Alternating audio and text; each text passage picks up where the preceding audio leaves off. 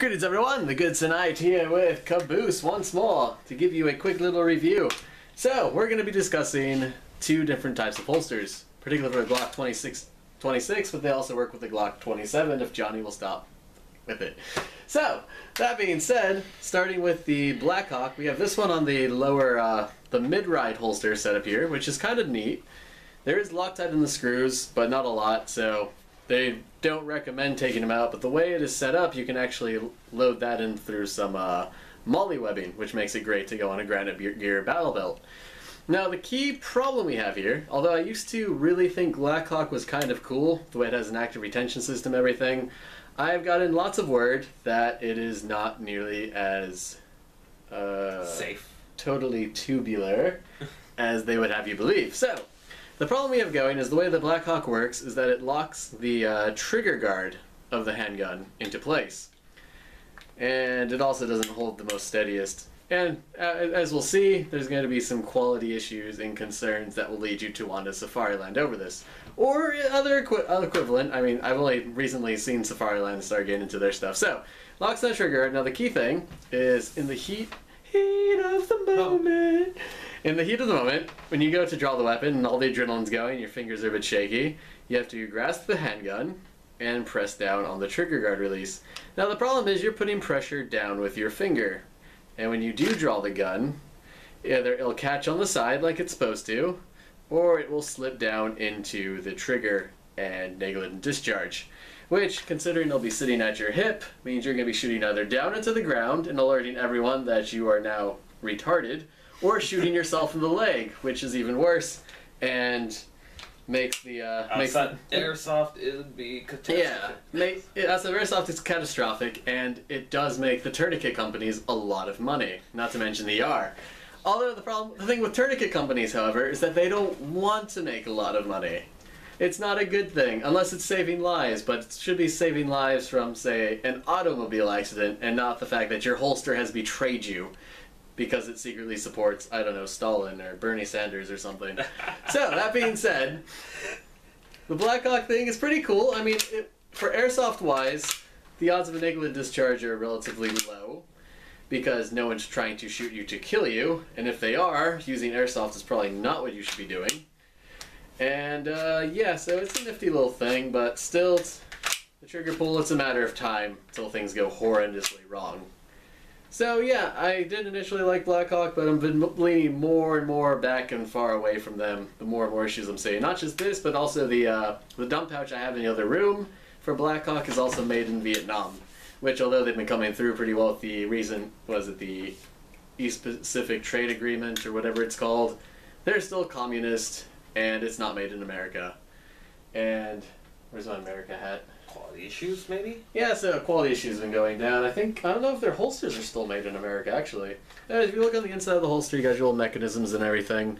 But as you can see, there's no padding. It's just straight reinforced plastic, whatever they use. So there's that. That's pretty nifty. Now, moving on. Actually, I'm going to still need that. I don't know, I threw it. Because I'm a terrible person. So anyway, moving on, we move on to the Blackhawk concealment holster. Now, the main difference with the concealment is that with the normal Safariland setup, the little tab here to release the chamber lock has a little open tab thing, so it's a lot easier to press. This one's just a small nub to work with. So the way this works is on the inside, which is actually felt padded and kind of nice. There's a little latch that goes into the ejection port. Little cover here latches in there and keeps your gun secure that way. So for this one, you want to press your thumb behind the slide or hammer, depending on your firearm, and slide it nicely in. It actually sits a lot more sturdy than the Blackhawk. There is no shake, as you can see. Yeah, it's pretty nice. All you have to do to draw this is when you're getting your natural grip on the firearm, when your hand comes down from the back of the slide, presses on this, and it pops right out. And it's ready to go. Now, the only reason I'm not actively using this right now is that I have no way to connect it to my Granite Gear battle belt.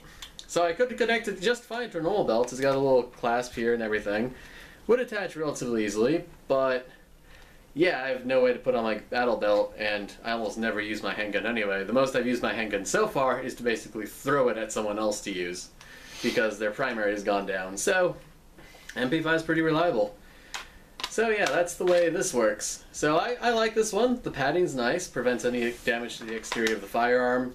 It's comfortable. Apparently it's compatible to be used with some type of small flashlight. Or I'm not entirely sure what this screw does. I'm assuming it's for a laser, or whatever you can attach to the bottom of your gun. So that's pretty cool. And now the other thing about this is these all both fit the 26, which is my personal favorite, but however, they also fit the 17. Now this is just a cheap Springer, also made by Tokyo Motori, but working with the same port ejection setup, it'll actually fit in here too.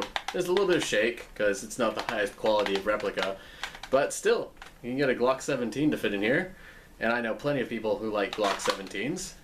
Although it also works with the Blackhawk, although the Blackhawk is still shaky. There's a little bit of shake in there, so...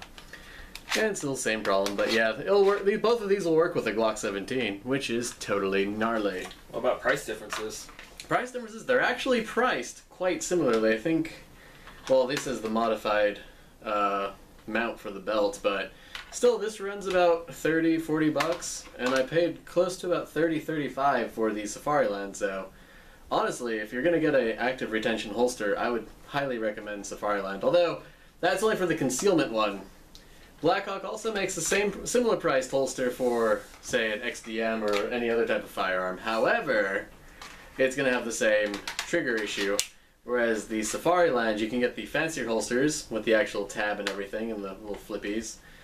But they start running up into the hundreds of dollars. So, honestly, if you're just going to use it for airsoft, you could do the Blackhawk way, but if it was anything that actually fired actual 9mm over, say, 6mm, I would definitely invest the extra money in the Safariland. You keep the gun better protected, keep yourself without a bullet in the thigh, and yeah, overall, it is actually, I think it's a bit more aesthetically appeasing to the eye as well. So yeah. I mean, that's all I really thought of for this review, so pretty short, simple, to the point. Safariland. It's got their little stag, elk, deer thing going on. The only thing is they're not available in the Japanese market. Yeah, for the Japanese market. Unfortunately, if you want to get Safariland, you're going to have to befriend some Americans. Yeah, because otherwise, they have a few replica Blackhawks, and I mean, if Blackhawk already has issues with the trigger retention, then fake replicas are probably going to have even more problems. You'll be running to an average of 7,000 to 8,000 yen for a replica. Wow. So yeah, you pay 3 times the price, and it's fake. So, Safariland. Find cool people who can hook you up. That's apparently where it's at. I think they also make a drop leg, but I remember that being tad pricey. Might be worth looking into. Maybe I'll go for a drop leg holster in the future. But yeah, so they have drop legs. They have a ton of stuff. You can molly mount it, but the molly mount sits high. It sits too high in the battle belt, they'll press into the side sappy plate. So I might look at a drop leg in the near future, and if I get that, I will give you guys another review to let you know the differences. So, yeah. Until then, stay chivalrous, everyone. Cheers.